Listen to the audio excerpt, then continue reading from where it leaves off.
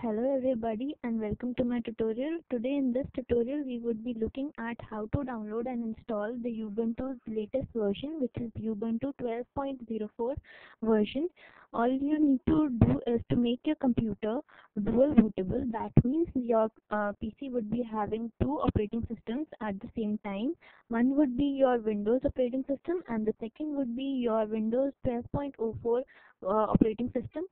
So the steps that you need to perform is to firstly go to your browser and you have to write this line in your Google, and you have to visit the first link, which is this one, and you have to now select the appropriate version that you want to download.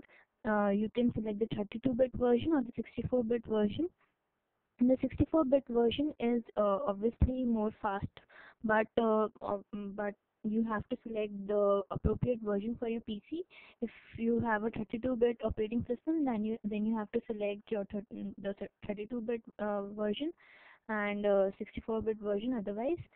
Okay, and you have to click on the start download button, and once your download is complete you have to create an installation CD as it is mentioned on the site, and or you can also create a USB stick once your download is complete. Okay, this is the official site of Ubuntu. This site also provides you with all the steps that you need to perform while installing your Ubuntu operating system. But if in case you don't understand the steps, then I'm always there to help you. Now the second step that you need to perform is to go to this site and download the Windows installer for Ubuntu. This Ubuntu installer is actually there to make your computer dual bootable. Okay, this is a very small setup. You need to just click on the start download button and your setup and this Ruby installer would be downloaded. And the third step that you need to do is to go to your my computer, and once you have created your installation CD, as I have already created it, you just have to go to my computer and have to select the appropriate version.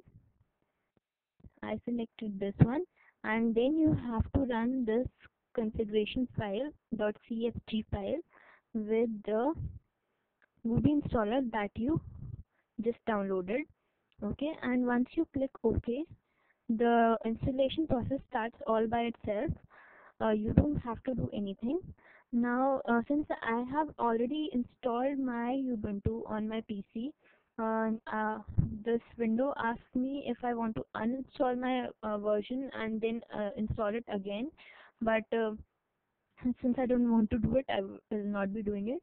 But in your case, if you're downloading it and installing it for the very first time, then you have to provide the window would start the installation process all by itself, and then after the installation is complete, it would just ask you, while extracting the files, it would just ask you that how much installation space you want to provide and what drive you want to install it. So you'll have to provide those details, and you'll have to select a username and the password for your Ubuntu operating system. Okay, and the minimum space for installation can be 1 or 2 GB, and the maximum you can select by yourself as much space as you can afford to give to your installation. It's upon you. It's your choice completely.